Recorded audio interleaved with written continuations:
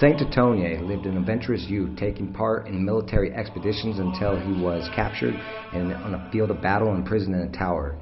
He prayed for the intercession of Saint Leonard of Noblac and received a miraculous assistance in escaping. Thankful to God, he visited Rome to give homage and praise. For there he went on a pilgrimage to devoutly visit various Christian shrines around Europe.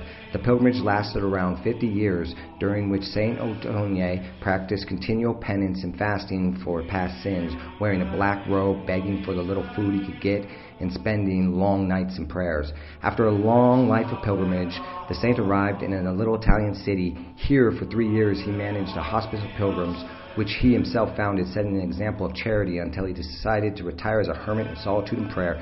Saint Ottone, pray for us.